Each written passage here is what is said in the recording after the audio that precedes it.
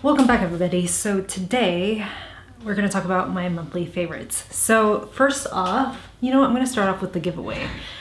Also, Tammy Lay, a couple months ago I did a giveaway for these little dishes and Tammy Lay won and you never claimed it. So if you are watching, please leave your email down below, and this is only for Tammy Lay.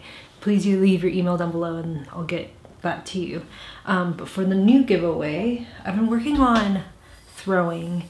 This piece is something I made in the previous month, and it's just a little cup, like a little wine glass. But if you want to win this, all you have to do is find this photo on my ceramics Instagram and leave a comment with your favorite emoji, and then I'll pick out a winner in 7 days. Also on saranwrap.com, I decided to create a new tab of items that are ready to ship, and then I also put on some like seconds and one-off items. Oh, and ready to ship means that it's ready to ship within the next couple of days. All the other items are kind of made to order, which means it takes about like 4 to 6 weeks to make. I've been watching this girl on YouTube. Her name is Victoria Lin, and I believe she lives in China right now. She's a super creative human. She makes a bunch of outfits and short films on how she makes the outfits. Her editing is fantastic, and you can tell that she puts a lot of thought and effort into her videos. I got a suggestion on one video on how she made a dress out of a bunch of photographs that she took throughout the year just to clear out some space in her phone. But the coolest part is how she edited it and the references that she makes. I love her speaking voice as well. This past month we've watched so many movies and shows, or started a lot of shows. First movie is on Prime. It's called Saltburn. I know it's been viral and it's like everywhere, but I finally watched it and it's fantastic. It's thrilling but not scary. It kind of reminds me of The Talented Mr. Ripley. So if you're into that, then you gotta watch it. And it's really cool outfits and music as well. We went to see American Fiction. I really liked that as well. It wasn't what I expected. I thought it was gonna be a lot more violent or a lot more action filled, but it was, I mean, I don't want to give anything away, but it was a lot about like taking care of his mom, you know, so really good movie. We got invited by CAA to go see How to Have Sex with a movie, and it's not what I thought, because the title and the cover of the movie looks a certain way, so I was just like, well, it's gonna be kind of like a teen movie. But really it goes much more into that, so it touches on assault and peer pressure and female friendships. Overall, really good, kind of uncomfortable, but I definitely recommend. We started watching a few shows as well. There's Fargo, which is fantastic. It's kind of a little bit too violent for me. I can't really do gore, but it's very thrilling and the acting is fantastic. Mr. and Mrs. Smith, it's like very cute. Like, I don't know what to expect from it yet. I'm gonna keep watching it because I just like the actors. Curb Your Enthusiasm, so yeah, it's the newest season. I think it's the final season. I'm watching it just because Jason's watching it. I'm not like a crazy fan. I'm really just watching it to watch it, but it's entertaining so far. I do get kind of frustrated and like cringed out by Larry David. I mean, that's the point, right? But sometimes it's like a little bit too much. On Prime, there's another show called Expats. It's about a family in Hong Kong and what happens after they lose one of their kids to like kidnapping. So the show's not done yet. I have another episode to watch. I don't know how many episodes total there are because it's like an ongoing show still, but so far it's been pretty captivating. The last episode was like almost 2 hours, so it was kind of long. Of all the shows and the movies I'm talking about, I would say Expats, definitely watch, and Saltburn, definitely watch. My sister Linda just gave me this book right here. This is Michael Pollan's Food Rules. And the reason why she gave me this is because she gave me this one a while ago. This is the Frankie's Spintino, and it's kind of a cookbook or cooking manual. There's recipes in here, but there's also techniques and all of that. So I read this through cover to cover and I really liked it. So she was like, hey, you should try this one, Food Rules, Michael Pollan, and see how you like it. And this is the easiest book to read. It's just, there's a lot of blank pages and They're just like little rules and then little descriptions. Sometimes there's no descriptions at all. So like a rule like, if it came from a plant, eat it. It was made in a plant, don't. So like stay away from processed food basically. So it's a lot of things that we already know, but I guess when you see it in writing, you kind of start practicing it more. So I read this through in like less than a day. And then Jason said to read this one. So I just started this. This is In Defense of Food, also by Michael Pollan.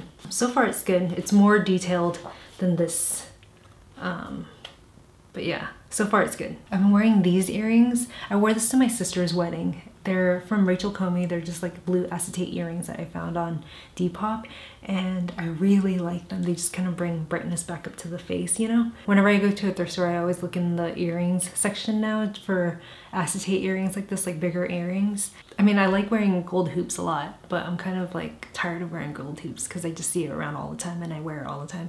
So for me, I want to switch it up to like plastic earrings. And Rachel Comey has some really fun earrings. Paloma Wool has a couple that are really cute too. Yeah, so bigger earrings and not gold or silver earrings. I got this Kelly green bag from a company called Kaan, K-A-A-N. And I really like this because it has only one shoulder strap. So whenever you carry a tote bag, you know, oftentimes it's two shoulder straps, so one always falls over on me. I like this because it just stays on. It's pretty deep, so it holds a lot of stuff. And I like the color of it. It's nice and vibrant. It's unlike anything else that I have, so I've been reaching for this a bit more. It's great. It holds everything that I need and then some. I just started using retinol on my face on a day-to-day basis. So I started a few years ago. I started with tretinoin and it really irritated my skin. So then my sister was like, hey, she's been using this one from Rock. She gets it at Costco in like a 2-pack for really cheap. So then she gave me one and she's like, hey, this is really good. Just use a pea-sized amount every other day or so. So the first week that I used it, my skin was a little bit irritated, but not as much as it was when I was using tretinoin. And you know, it just felt a little bit sensitive to the touch. And I knew it was working though, because when I looked at my skin, I'm like, oh my gosh, it just feels different. And then since then, I've been getting so many compliments on my skin. It might also be because in the last like month and a half, I decided to like really cut down on my drinking. So I've only had like 2 glasses of wine. And they were both on the same night too. And the following day when I woke up, I had a crazy hangover. So yeah, I don't think I'll be drinking anytime soon. But it could be a combination of both of those things. I'll keep you updated in terms of what's going on with like the deeper wrinkles and stuff. It says retinol correction deep wrinkle night cream visibly reduces deep wrinkles while you sleep. I have some like wrinkles up here, so once I finish this tube, I'll give you all an update. This is my favorite eyeshadow palette at the moment. It's from YSL. It's the Couture Mini Clutch in 300. It's just a bunch of neutral tones really. This is what I used on my sister for her wedding. So these 2 colors for the base, and then this to line. So I mean, very neutral, very simple. This is the only glittery shadow right here. It is a little bit more powdery than I like, but the colors are so beautiful that it's totally worth it, and it blends out easily. I just really like it. I think it's such a perfect combination of colors. And I like that the sparkle adds a little bit of shimmer, so like right underneath the pupil, it looks really cute right there. And it looks like a little clutch, like a little bit puffy and leather. I filmed Lauren Miranda's new apartment tour. Super cute place. And then she gave me this, which is a rock that she wrapped. She taught a course on how to wrap rocks like this too. She has a few at her apartment and then a lot at her studio, but she also has some on her website too. I just love how this looks. It's the perfect paperweight, but also I just keep it right on top of my dresser and just admire it.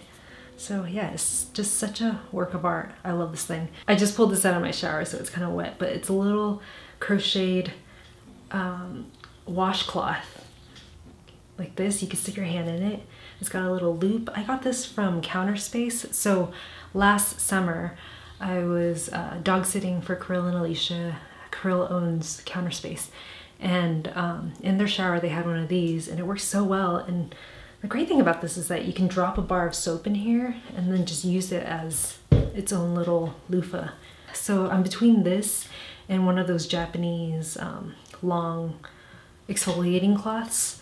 But so far, I really like this. I like cloths like that because it gives you a little bit of an exfoliation, but not too much. And I don't know, it's just different from one of those classic loofahs. I'm still in the process of organizing this office space, but I did go to IKEA and found these bins. I bought more, but they're just classic clear bins. They're about the size of a shoebox, but the great thing is that it's see-through, so you can see exactly what's inside. It's just really come in handy. So I bought 4 of them at first and then ended up using it up really quickly. So then I got 4 more, and it's great for the closet. So yeah, you can see through everything and know what's in there. Because I have so many gadgets for filming, like lenses, microphones, and all the knickknacks that come with it, you know, chargers and stuff. I also have a couple that's just directly on my desk. I wouldn't keep something like the IKEA one on my desk because like visual clutter is a bummer, you know? On the subject of ISO, I found this. It's a little shopping cart, super cute, and these go up too. But the great thing about this is that it fits in my medicine cabinet perfectly. So I put little like bobby pins, clips, lip balms, nail clippers, that kind of stuff, you know? The little things that's in the medicine cabinet. It kind of just keeps that stored and organized. So yeah, and it's also really cute too. So I've been enjoying this. So those are all my favorites for the month of February, very short month. I hope you enjoyed this video, and I'll see you in the next one. Bye.